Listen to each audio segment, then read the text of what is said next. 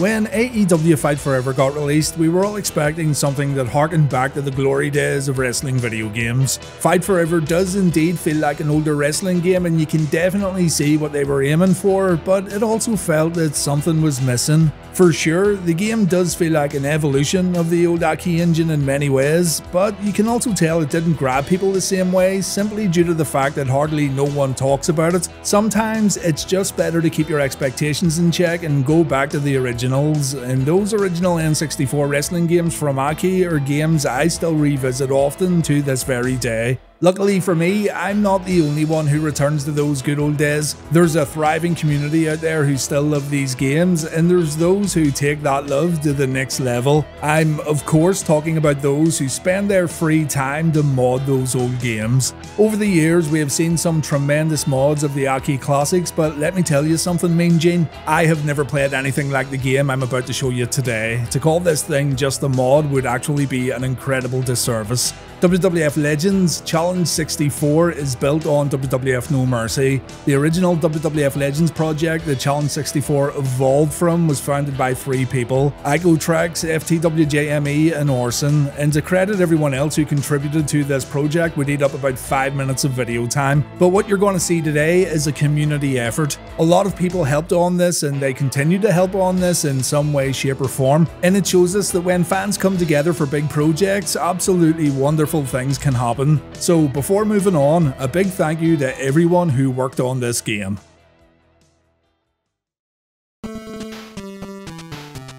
I've been following the WWF Legends Twitter page for a little while now, and the moment I saw screenshots of Challenge 64 in development, it immediately grabbed my attention. The team had worked on mods named WWF Legends in the past, but Challenge 64 takes all that previously acquired experience to give players a new game that feels very, very complete.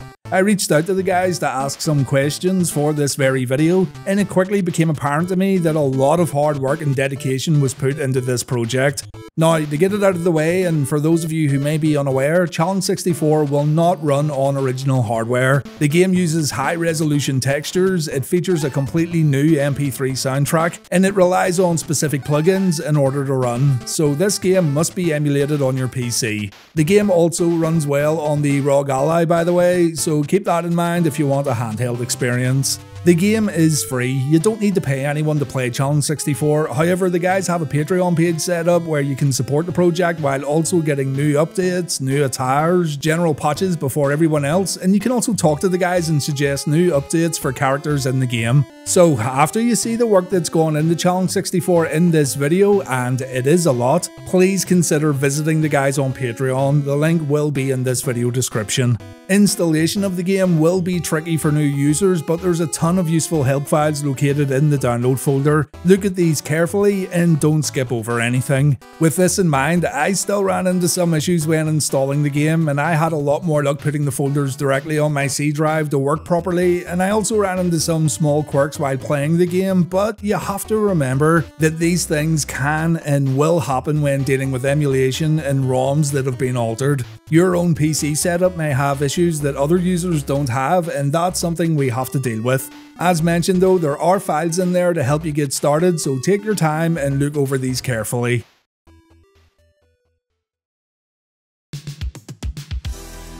Let's take a look at the main menu, and look at this is wonderful. You'll notice the stars around the border that call back to the WWF games on NES, and listen to the music, it's an updated version of the WrestleMania Challenge chiptune. Challenge 64 actually gets its name from the old NES game, by the way.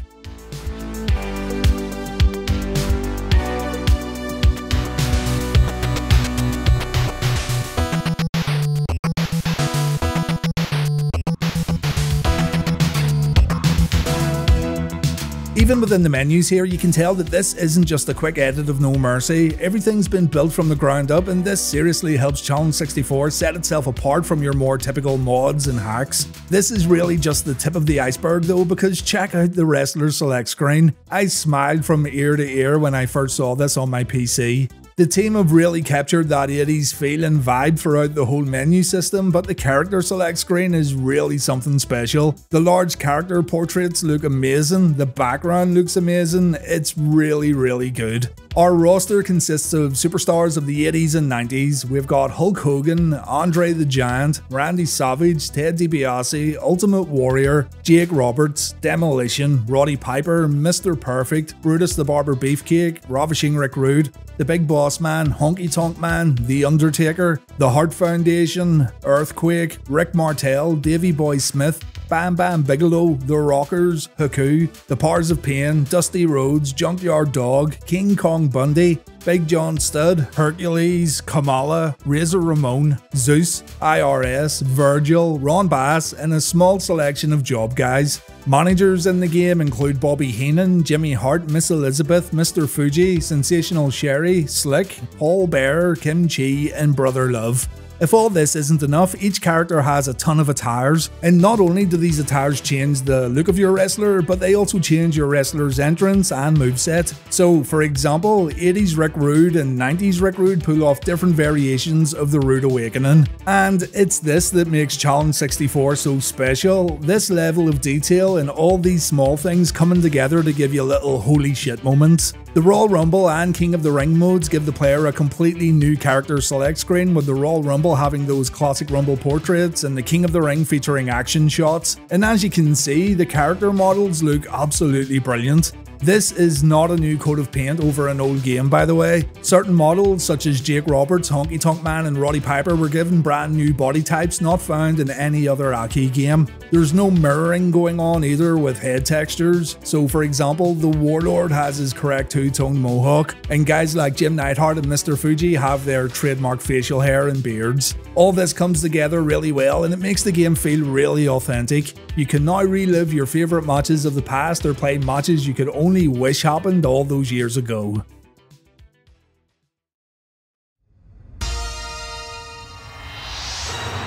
Right, before we get into match presentation and gameplay, I want you to have a listen to this. Oh, the excitement of the World Wrestling Federation! Away we go! Hi everyone, I'm Tony Schiavone, joined in the broadcast location by Juicy the Body Ventura. Well, first of all, I'm going to tell you, Schiavone, don't you get out of line with me, because I wrestled. You're the man responsible for Bobby Heenan getting run off the air. That is incredible. We have commentary in an N64 wrestling game. And guess what? Tony Schiavone and Jesse Ventura aren't the only commentators in Challenge 64. Monsoon and Heenan are in here. McMahon and Ventura is another combination along with Ventura and Monsoon. We even have Sean Mooney and Lord Alfred Hayes calling the action. It's really something special. They ain't never going to try that again. Tremendous crowd on hand. The stage is set. The combatants are ready. What you're hearing here are carefully curated audio lines from wrestling shows of the past. The guys who put these commentary tracks together took time to select lines and portions of commentary that aren't specific to what's going on in the ring. And it works really, really well. Monsoon and Ventura argue among themselves while watching your match. Attention. Give me a break, Jess. How come you don't believe everything I tell you? Because sometimes you're a fountain of misinformation. Never. I'm the man who tells it like it is. Mooney and Hayes talk about not getting paid, as well as Heenan and Monsoon. But I'm still sure that Bobby Heenan gets paid for it. Yeah, I was going to say it wasn't a charitable move on the Brains part. And Venturo's not far behind him, you know. He likes a few pence in the pocket too. Yes. Oh, he never picks up a tag if we go out free.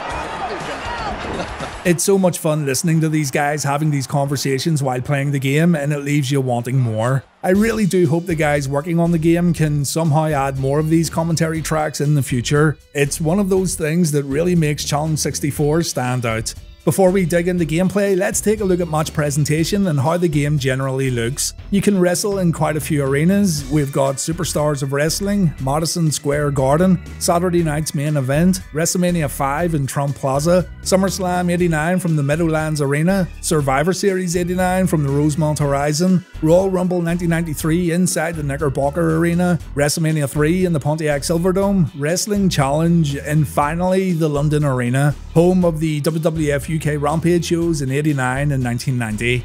Each venue has its very own entranceway and ring apron. Some even have ceiling banners and different colour schemes for ring steps and mats placed on the outside. Take a look at the audience too and you might see some familiar faces, including superfan Vladimir, though I'll leave it to you to see who else you can spot in this crowd.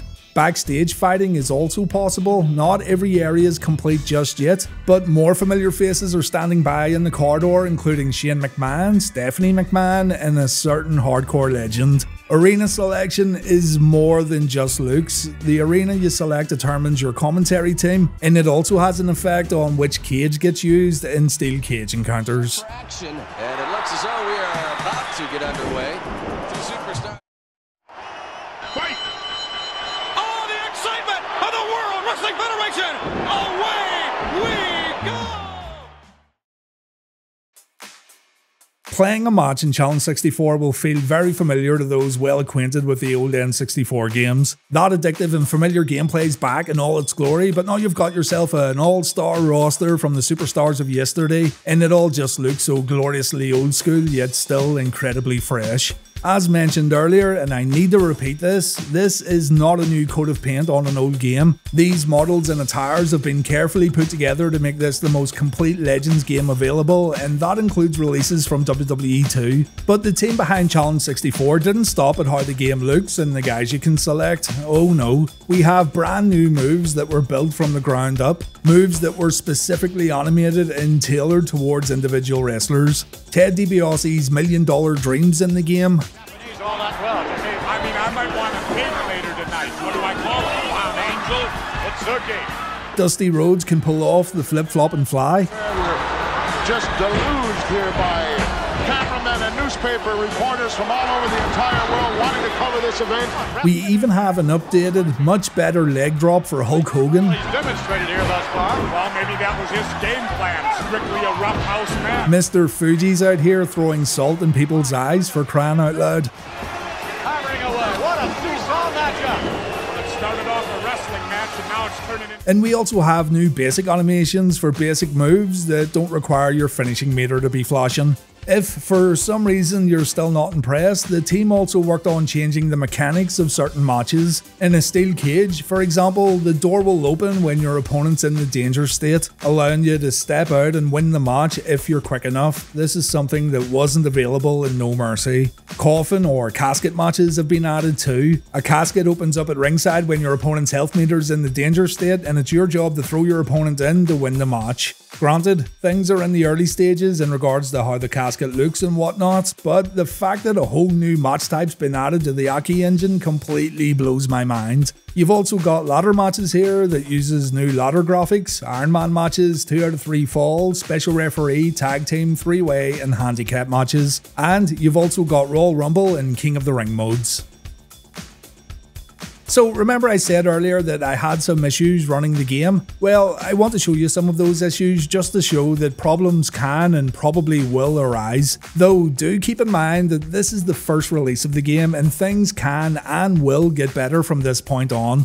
You may have noticed some small glitches or graphical hiccups during this video, but here's a few that stood out for me. On the character select screen, I got a photo of Chris Jericho's Titantron in place of Paul Bear's portrait. With Razor Ramon, I got a photo of Steve Blackman's Titantron. Those who follow this channel will understand why I laughed my ass off when saying this, but these issues were quickly rectified by restarting the game. It still happens every so often, so I need to double check the help files and see what I might be missing. In the Royal Rumble select screen, the character models had these smaller portraits placed over them. It was a minor annoyance, but this was fixed by moving the Challenge 64 folders directly onto the C drive on my PC. Again, I could be missing something very simple here, but moving the files fixed this little problem. During a Royal Rumble match, I found some hidden, incomplete wrestlers. Akeem made an appearance during the Royal Rumble, and I could tell this was unfinished due to the lack of polish on the character and the fact that his name was in the No Mercy font. And then the Iron Sheik entered the Royal Rumble and yeah, he's not finished at all. These Royal Rumble entrants were in no way game breaking, and I actually got a kick out of seeing Akeem. I thought I might have found a hidden unlockable or something, but these models are not finished, and hopefully a future update can either add the characters or remove them completely. There's other little glitches going on, of course, but nothing that made my game crash. And hey, it's very easy to forget that this wasn't developed by a studio or a team with a lot of funding behind it, because look at it, it looks so freaking good. So always keep in mind that this was put together by fans, very talented fans who clearly have a passion for old school wrestling. As it stands right now, there's no career or season mode in Challenge 64, but there are plans to bring a fully fledged single mode experience to the game in the future, and that's going to be title mode. Creation mode also doesn't work right now, the option is there though, so fingers crossed that this gets added in the future. How this will be accomplished, I have no idea. It'll take a lot of work, I'm sure, to add hundreds of textures for Create a Wrestler pieces, but it would seem the idea was there or it's being planned in the future. For now, you're going to be playing exhibition matches, but trust me, if you appreciate this era of pro wrestling, then you're going to have an absolute blast. And yeah, I'm going to say it, right now I prefer playing Challenge 64 over AEW's Fight Forever. Challenge 64 is a game made by fans for the fans, a tribute to the golden era that not even the WWE were able to achieve in a fun way through video games. And seeing as I'm an old head who has a real soft spot for this generation of pro wrestling, I just see myself playing Challenge 64 a whole lot more than the other wrestling games that are currently on offer. Remember too, with how I run the Wrestling Bios channel, I don't get that much free time to sit down and play games for hours on end. With Challenge 64, I can put it on, pick a wrestler, see what new moves and new animations have been added for the character while looking over the attires, play a few matches, and then I can get back to work. So these older style of wrestling games suit me way more. If I'm working on a video, however, that's all about a specific game, then that's a different story. That gives me loads of time to really play the game and get to grips with everything that's on offer. But for something I can play for an hour here or there, Challenge 64 is pretty much perfect.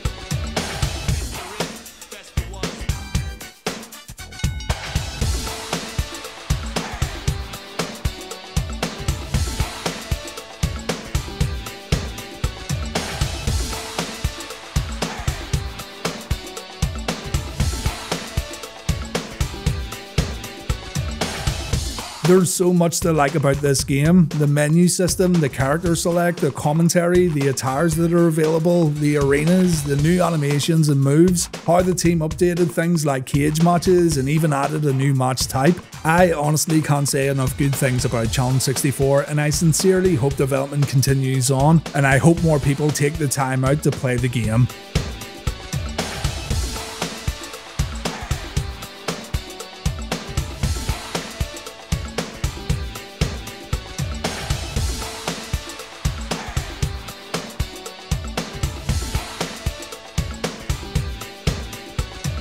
The only hurdle I can see with Challenge 64 from a newbie standpoint is actually getting the game to run. But again, use those help files and double check everything. There's even some helpful videos available on YouTube right now from RGT85 and the ROM hack database that'll help you on a step-by-step basis.